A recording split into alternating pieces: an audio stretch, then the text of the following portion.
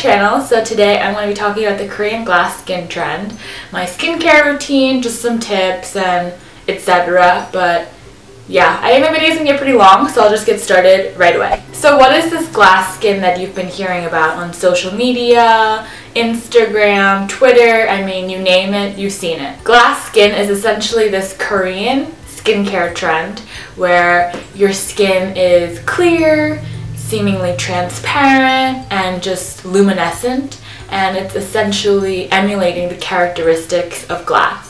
So you want to achieve this by having A, obviously clear skin, B, reducing any acne scars, fine lines, and you just want to create an overall brighter and clearer complexion. Yeah, I would say that's a pretty textbook definition of glass skin. So before I get into my actual skincare routine, which is really simple and somewhat natural, I just want to talk about a couple of tips and just my skin type, because it's obvious. I think it's better for you guys to know what my skin type is so that you can use whatever products suited for your needs. So my skin type is actually pretty combination sensitive skin. I have the oily T-zones in my nose, above my forehead, and underneath my chin. My cheeks are kind of dry. In the summer they're normal, but in the winter they tend to lean more on the drier side.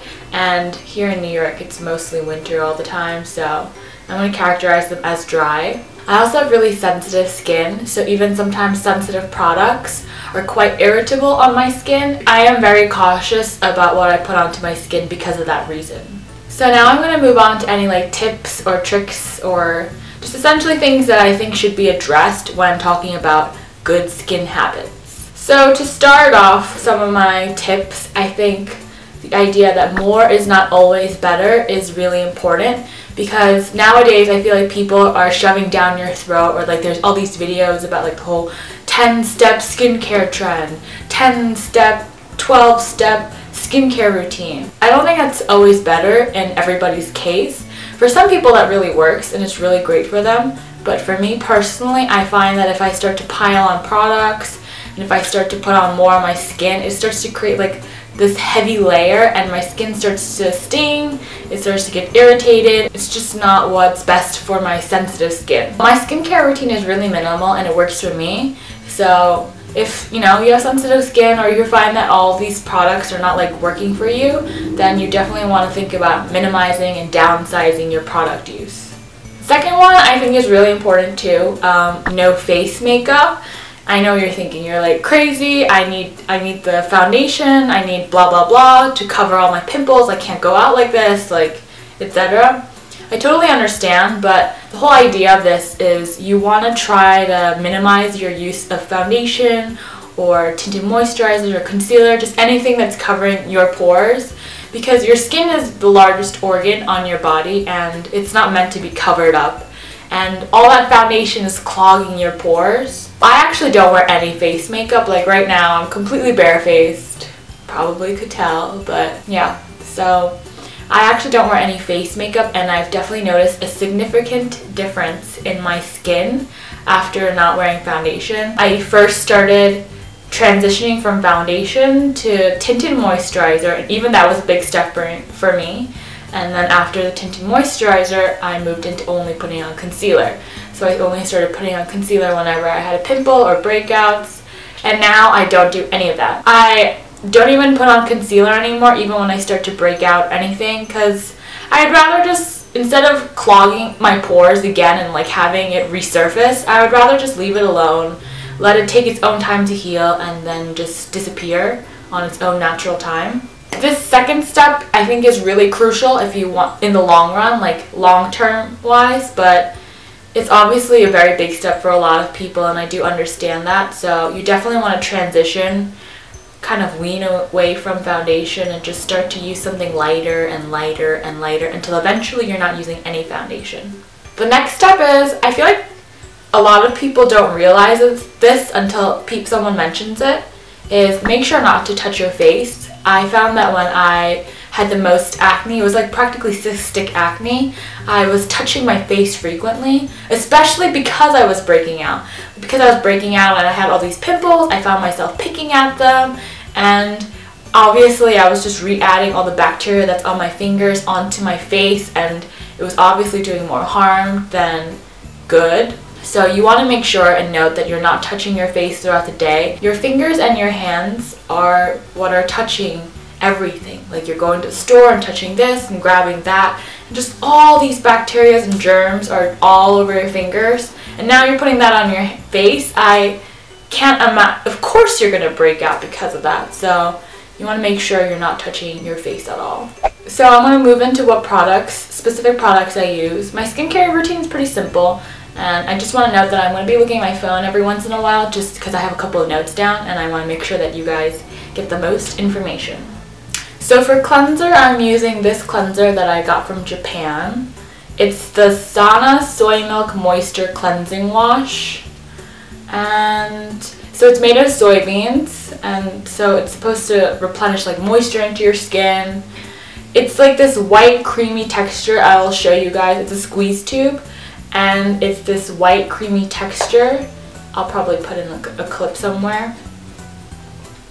And it foams really well.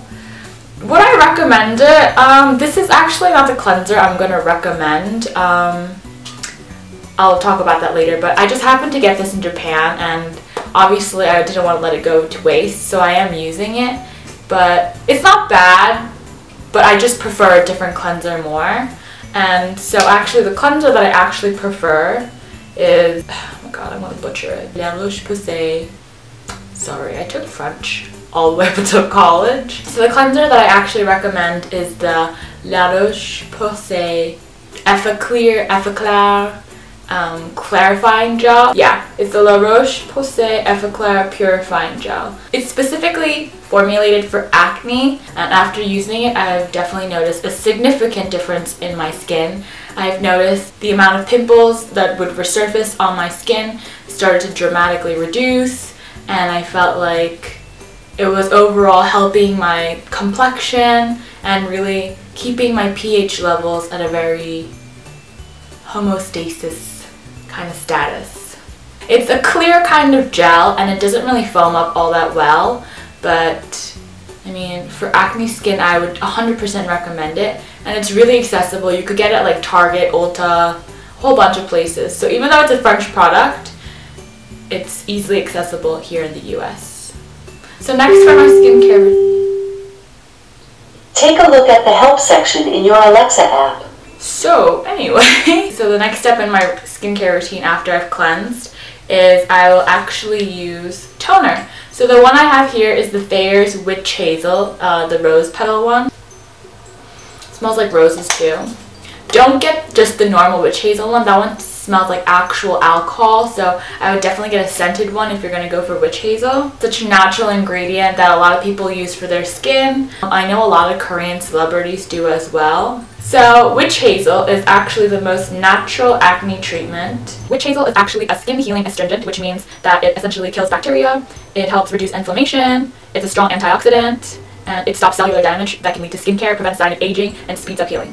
So after hearing about all these great properties of Witch Hazel, why would you not go out and buy Witch Hazel? I think Witch Hazel is definitely a must if you want glass skin. Now let's say you don't have Witch Hazel available to you, like you live somewhere in Europe, maybe Korea. I would actually recommend this one. I love this one as well. It's the Bioderma Moisturizing Toning Lotion. I got this in France. Bioderma is a French brand, by the way. I got this in France, but you could also get this in Korea, like at a Watson's or something. And I feel like this toner was perfect for my sensitive skin while cleansing off any dirt or oils just out of my pores. So yeah, this if you're like in Korea and Europe, this if you're in America. I think toner is honestly one of the most important parts of your skincare. So if you only had to choose one product, I would go for toner. Okay, we're like at the last part of my skincare routine. For lotion or moisturizer, I use this Time Revolution White Cure Blanc Tone Up Lotion by Missha, which is a Korean brand. So this is not readily available in just like your Sephora or anywhere else, but so obviously I got this in Korea. But the key point that you want here is if you want glass skin, you want to get a moisturizer or a lotion that says brightening or whitening. Brightening and whitening lotions are supposed to enhance your complexion and just create like a more luminescent skin. Yeah, I've been using this. I really like this as well. I've definitely noticed my skin has gotten a lot whiter. I feel like my complexion has kind of overall evened out. Because this is not readily available, I'll do some research and I'll leave some links down below as to some other products that I would recommend. If anything, you want to use, you don't have to use this product, but you want to make sure you're using something that says brightening or whitening. That's the key words, brightening or whitening. So the last product that I use that I think is actually my secret product is the Rose Hip Seed Oil. Rose Hip Seed Oil actually has a lot of benefits. It actually helps to reduce dark spots as well as reduce the appearance of fine lines, acne scars, which is exactly what you want for the properties of glass skin. I love how it's an oil because it's natural, and again, like I mentioned, I'm a big fan of using natural products on my face. And like I said before, because my skin is combination and it's oily on my T-zone, I actually don't really heavily apply this on my T-zone all that much. I'll just squeeze one drop and that's enough, and I'll just squeeze it into the palm of my hand and just kind of warm it up. And I'll just pat it into my cheeks where I have the most acne scars, and just like a little bit on my forehead and wherever, because I obviously still do break out on my forehead and etc. I'm a big fan of Rose Hip Seed Oil. So obviously, like anybody else, I still do break out, and I'm going to show you some products that I do use when I start to break out. But yeah, one of my favorites, I actually used this the other day because I'm currently breaking out. This is the Vichy Normaderm 3-in-1 Scrub Cleanser and Mask. So this is a French product and it's not readily available. So I use this product mostly as a mask. It's green. It's kind of like this creamy green color. You just kind of squeeze out and you put it on your face. You paint it on. You let it harden for about 5 minutes and you wash it off. But it also has a lot of particles in it that helps exfoliate your skin as you're washing it off. And the great thing about this is that it has clay, and clay is a big ingredient used by a bunch of brands and a bunch of products to help really with deep pore cleansing. So, and I feel like after using this, my skin, I feel like my pores have definitely shrunken, and just I feel more refreshed. My skin feels so much more clean and just clean. Yeah, I'll look for similar products down below and I'll link them down below. Another product that I do use that's available at Ulta or just really easily is the Freeman Pomegranate Revealing Peel Off Mask. And this is for all skin types. Yeah, all skin types, and it refines and pures. So this one's actually a clear gel that you apply on to your face, paint on again, you let it dry and you just peel it off. So it almost looks like reptile skin, or like, you know that feeling when you put glue on and you peel it off? It kind of looks like that. It's an 8 antioxidant blend of acai, goji, mango, mangosteen, cranberry, nani, pomegranate, and blueberry bark. And it really helps purge dirt and excess oils out of my pores. And price point wise, it's like $4 or $5. So it's a little bit more expensive in Korea. So if you happen to be visiting the US or etc. from wherever, I would definitely pick up a few of these. Peel-off masks are great because they adhere to the top layer of dead skin and the dirt and clogged pores. It lifts off all the microparticles of dust and dirt, giving you radiant skin immediately. And one last product that I use before when I start breaking out is the One Step Pimple Clear Pad by Cosrx. This is essentially pre-moistened pads, I'll show you later, in this tube. I don't know how many there are. This is a Korean brand, I should mention. So this pimple pad is designed to wipe away excess dirt, oil, and purify clogged pores with exfoliating pre-moistened pads. It has tea tree oil, which is great for killing bacteria, so it smells heavily of tea tree oil, which for those of you who don't know, kind of smells like, I feel like it smells like clementines mixed with peppermint. But it's not as pleasing as you would think it is. It's kind of an undesirable scent, but it's not terrible. I just don't prefer it.